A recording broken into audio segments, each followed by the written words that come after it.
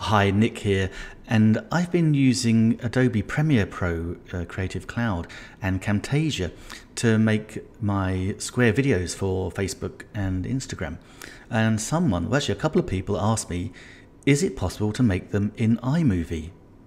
And the answer is no. Or is it? You know what's coming?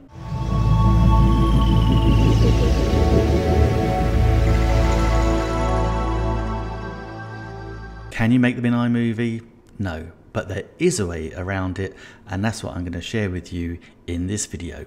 So here we are in iMovie, and this is my rectangular canvas that I can't change. So I'm going to have to download my film of me. I was just doing one in front of a green screen. So I'm going to download that first of all, so we've got that to play with. So once the film's downloaded, I want to go in and open Keynote, and I'm going to basically drag and drop that video right into a blank document, a blank presentation slide. So here we go, just done that, and there you go, there's the film sitting in the slide.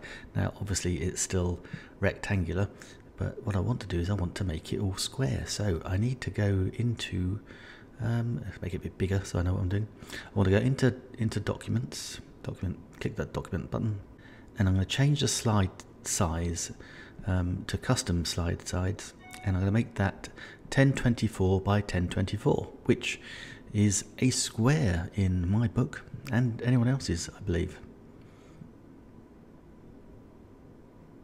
There you go, and up we have it. I'll just make it the right size so we can see. I just need to drag that back across there, lovely. Yeah, so now you can see that is basically a square, so that would make a great square video for Facebook.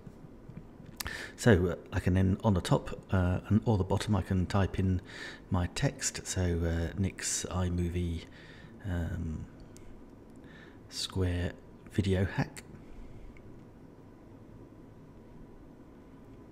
And you can muck about with that. You can make it bigger, smaller, you can rotate it. Go into text here and see if we can't do a bit of bold, just make it slightly different so it's going to stand out when we eventually post it.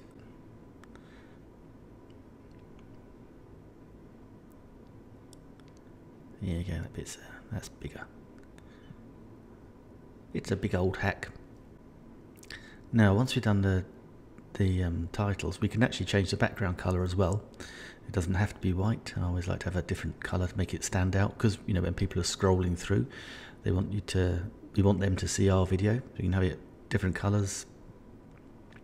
All nice yellow. We got that big master. There you go. That's one. We can have all sorts of colors there. That's great. And just pick one that you like, one that's going to stand out from the crowd, or even your corporate colors. But I think for this one we'll have it yellow, so no one can miss us. So once we've done that, we're going to File, and we're going to export it as into QuickTime.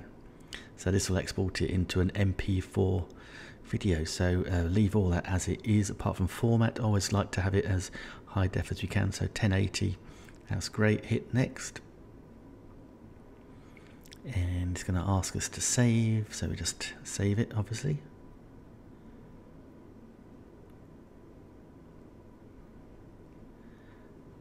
Export it into download. There we go, export. And now this will our download. There you go, that's our video. That's it in iMovie, well, not iMovie, sorry, in QuickTime. And there you have it. There's how we have our iMovie square video hack. As always, hope you found that informative and helpful, and if you've got any other questions, leave them in the comments below and we'll see whether we can answer them. Take care.